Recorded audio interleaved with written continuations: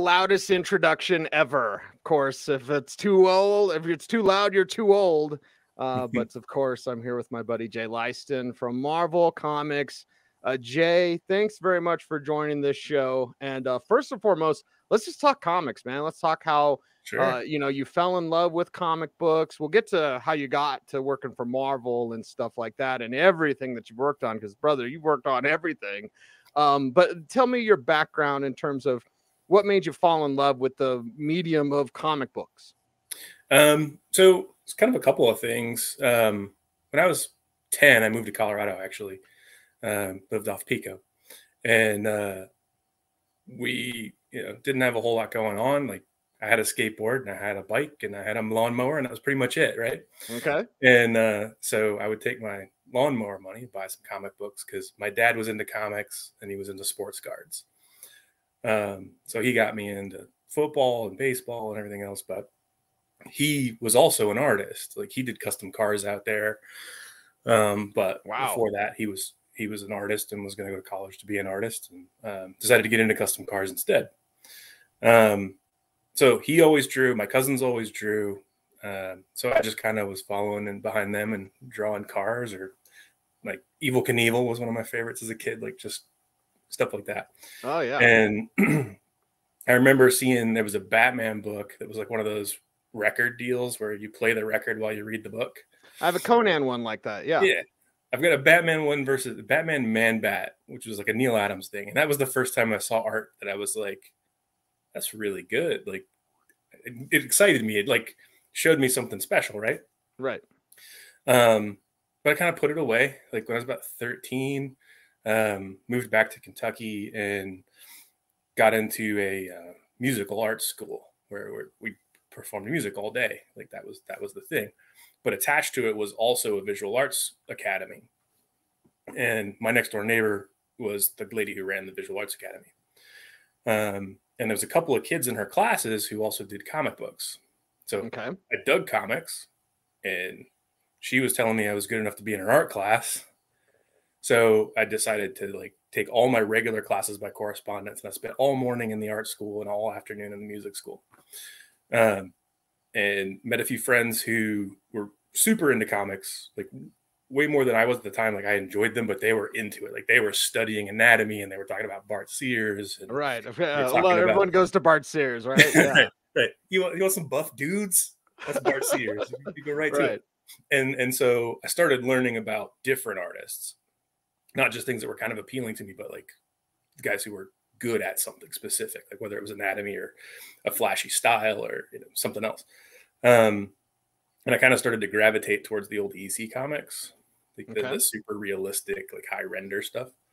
And that kind of became my thing through high school and into college, to the point where I kind of gave up on the music deal. Like, I had a scholarship for music to go to a performing arts college, and was like into it, but not enough to like keep my heart in it. Whereas when I was not in my music class, I was literally drawing all the time. So clearly that was the thing I was enjoying, not so much the music. And around, I was 19 when I met Greg Land. Okay. I met him then, and I met another guy named John. I'm going to blank on his name now. He did Boof and the Bruise Crew for Todd McFarlane while we were in high school. He went to like a competing high school. Wow. And so he was 18 years old, and he's drawing for DC Comics on Robin and all this stuff, and did Boof and the Bruise Crew right as he left high school and skipped college, just went straight to being a professional artist. John Cleary. I knew I'd get it eventually. Okay. Well, that was a good time to skip and go straight to art back then, because prices were crazy in the 90s. Yeah. And I kind of like hit the wrong time period, because like, right around 1994 is when I graduated high school. 95, 96 was when I actually started getting some responses from publishers. Okay. We were doing like indie comics with my buddies and putting stuff together, and we would hustle at the shows, have the table, and like take a portfolio everywhere and be like, oh yeah, I'm published. Here's my book. You get started that way, right? Yeah. And so I met Greg, who's actually kind of local to me, but I met him through conventions. And he started kind of mentoring me, and we still work together to this day. So Obviously that friendship worked out pretty well. But he taught me a lot about how the business worked, because he had already been in graphic design, and he was a professional artist who started doing comics. Okay. Just a different attitude. And it just sort of kind of coincided with, I got good right around the same time the comics industry kind of took a dive. So I had like 3 years where I just couldn't get anything started. And around 99 is when, 98, I got offered an internship at Wildstorm and Top Cow. Okay. In 1999, I took the internship at Top Cow, and went out there right at the end of the year, after having ghosted 2 books, one for DC and one for Marvel, where another inker got credit, but because of the way things worked back then, they did the books in 6 months in advance. So all the credits were already set, and that guy couldn't do it. So they just brought me in. I did it, and he got credit. And it was the same guy for both books. Right. More of a common practice back then, though, than it is now. Yeah. Like we had, at Top Cow, there was like an assistant and intern program where you kind of work your way up. You get assigned to somebody who's teaching you how to do something, and you just kind of help them along until you reach that point where you're kind of at a level where you can just step onto your own train and take off, you know? And so that process was actually really good for me, because I got to learn different disciplines and different styles and everything else.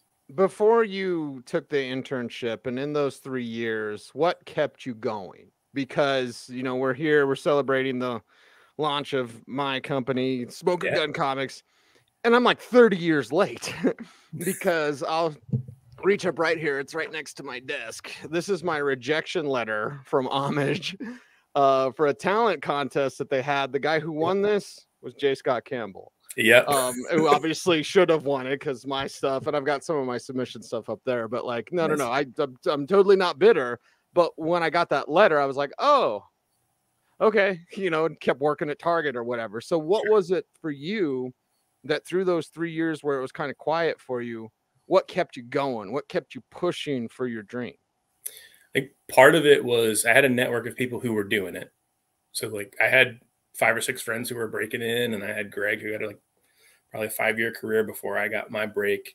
I had, you know, John, who literally broke in high school. It was like, okay, well, if that's possible, then clearly I can do this if I just keep at it.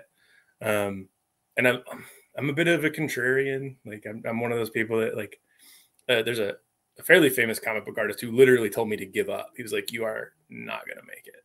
Like, you suck. Wow. And I was like, all right, I'm going to show that dude. Like, okay, good. Because I was going to say, like, with your art and your detail, because like and stylistically, I have some questions like, who influenced you? Sure. But your detailed work, I mean, second to none, brother. And I don't say that just because you're my friend, but your work is work that I've always admired as a comic book fan. So like, and I can't even remember how we connected. We connected through the Broncos. Yep. Everyone like football. Yay, football. We could talk about the Broncos if you want. But like when you reached out, I was like, oh my God. And you reached out, you're like, oh my God. It's like, yeah, we love comics and we love the Broncos and fantasy football and all that kind of stuff. But yeah, whoever that was, you don't have to name names, but like, you did prove them wrong, brother. You did prove them wrong. Well, and he actually went to dinner like probably 10 years after that, and I mentioned it. And he goes, oh, I tell everybody that. It's like, it weeds out all the kids who aren't going to make it. Very good. All right, fair enough. Hey, that's smart. Yeah, okay. Yeah. Like, I don't know if you've ever heard stories about Neil Adams doing portfolio reviews. He's brutal. Yeah, I've heard it was brutal. Like, nicest guy ever, but you take your portfolio to him. But hey, that's Neil Adams. You know, that's like top of the mountain. Yep, exactly. And that's the thing is like, a friend of mine was actually, he does reality TV production. And he was trying to convince Neil probably like 7 years ago to start a TV show where literally he just destroys people. And then it's like you spend like a half an hour talking to this person about, you know, how their dream is to do comics and everything. And then at the end, it's like the panel of 3 on any other reality TV show. He'd be like Simon, though, you know what I mean? He's just like, it's no for me, dog. Although I guess that was Randy, but exactly. Yeah, no, that would have been kind of cool, man. Yeah, he wouldn't go for it though. Neil wouldn't do it. Didn't like the brand of it. Stylistically, who are your major influences, and who is an underrated artist? For me, because you bring up Neil Adams, and I'm a huge Batman fan. Yeah. Jim Aparo is my Batman artist. No Yep. offense to Neil or anybody else that has worked on Batman, but Jim Aparo, like, I love everything that he's done, and he's never hardly ever talked about, Yeah, really. You he's know, like and he's one of the underrated ones, but he's also like one of my big ones. Flint Henry, who did Grim Jack. Yeah, he's really good. Not Henry Flint, but No. Flint, who's good as well, but Flint Henry, you know, with that different kind of monster, gory type of style. Like, so, and obviously Todd McFarlane, my favorite artist of all time. But who are some of your influences as an artist? And, you know, was there a kind of a pinch me moment where you got to work with this person? Didn't ever get to work with one of them. But like Al Williamson was probably the one that was the like key influence in terms of like the way he inks and the way he draws. There's a lot of photo reference to it, but there's also some cartooning. And I think the thing that got lost on Al over time was how good of an artist he was. Like, some of the most famous EC stories are his and Wally Wood's, and both of those guys turned into inkers later on in their careers, partially because of speed. It just takes too long to draw like that. So they switched over. So I first learned of Al as a penciler with Frank Frazetta, and they had their little team, you know. And I just liked the fine lines that he would do with the brush. And then later on, it was like in the 80s and the early 90s, it became Mark Farmer, because he was kind of the king of that thick brush style on Alan Davis and Dale Keown. The Dale Keown stuff with Mark Farmer and him is just perfect. Right. Yeah. And then Will's Portacio. I love Will's. Yeah.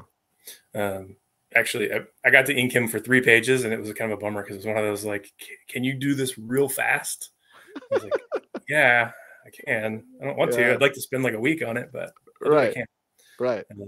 And now I'm kind of like, I keep shooting him messages like, hey, let's do something together, because that was like, if you're asking me like top 10 people to work with in my life, I've already worked with him technically, but not the way I want to. And he would be on there, and like the Kubert brothers. I've gotten to work with Silvestri quite a bit, and he's certainly a huge influence in terms of the way he does things. You know, very sort of kind of sexy way to draw, like without being like gregariously so. It's very glamorous, and like everybody's like, their suits. He is a rock star. Right. Sylvester's a rock star anyway, so that's just always been his style. Yeah. And it comes through, like his personality is right there on the page. And my first King Conan issue, I believe it's King Conan 13, I believe is his first cover. So I didn't know that. I just had the issue from when I was a kid because I love King Conan. And then Conan the King around issue 20 or whatever. So I was going back through like Key Collector or something, looking at Mark Silvestri. I was like, wait, King Conan 13? That's the and that's, I think that's his first cover. Don't quote me on that, but like it was early Silvestri stuff, and it was awesome, of course.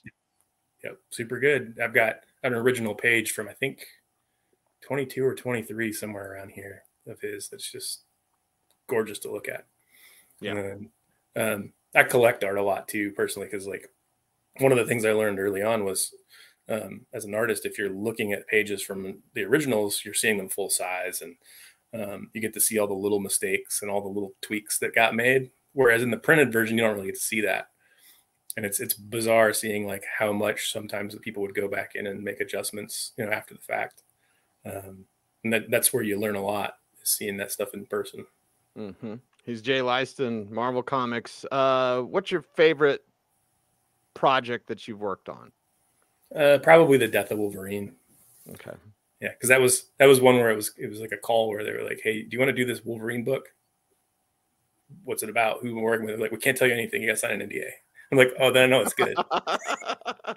Okay, then you knew it was good. Yeah, and then the one caveat with Steve and I was like, we need as much time as we need.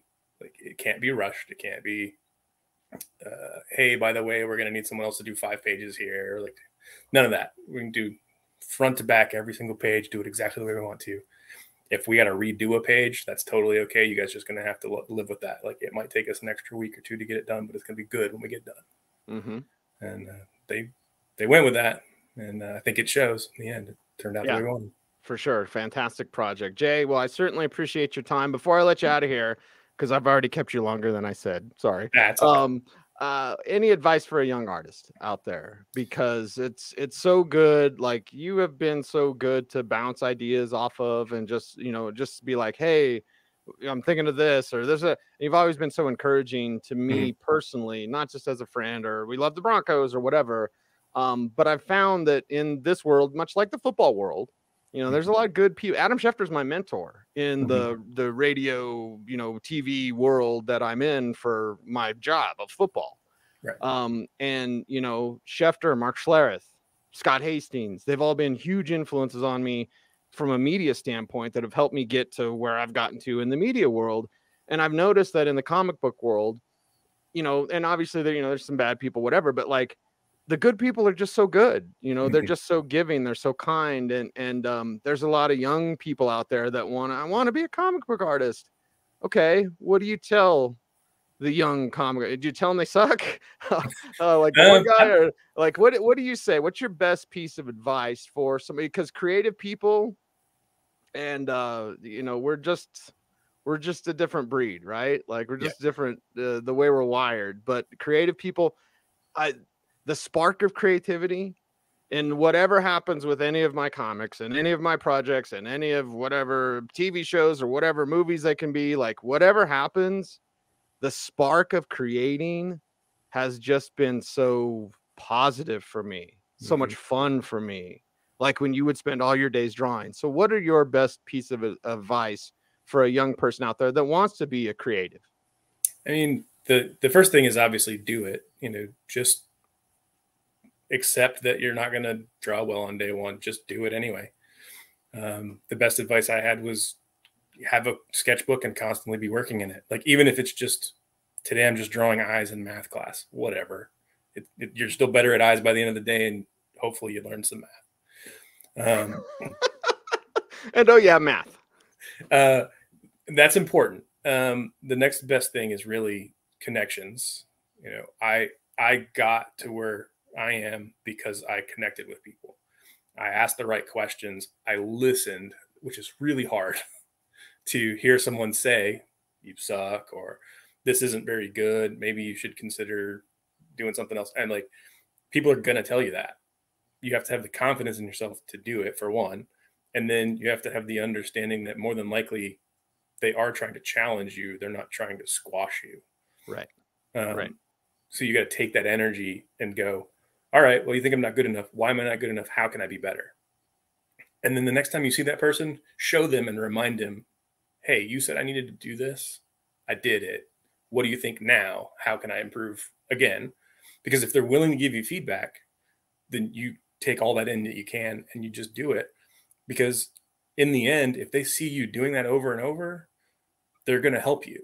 You know, I've had probably 5 people that I mentored over the last 15 years that all broke in. Now, I probably had 12 people who I've mentored, but those were the ones that stuck to it. And every month when I would say, hey, have you done any samples this month? What do you got? They would always send me something, or they would at least explain, like, hey, my mom was in the hospital, whatever. I couldn't do it this month, but next month I got you. I was like, that's fine. Just double down. Right. You still owe me 4 from last month. Get those done and show me what you got. I love it. Yeah. And like, I was willing to move. Like, I moved all the way to LA from Kentucky to do this. If that's what it takes, do it. I'm not the only one that's done that. Lots of people do it. Yep. And it's the generative principle. What I always tell people, I want to be in radio or podcasting or TV, is do it. Start a podcast. You got StreamYard, right? Where's the logo? Up here, StreamYard, wherever it's at. Like, yeah, it's free. Like, start it. Go straight to YouTube or Twitter or whatever. But anyway, Jay, I've kept you so long. I appreciate you so much and your friendship over the years.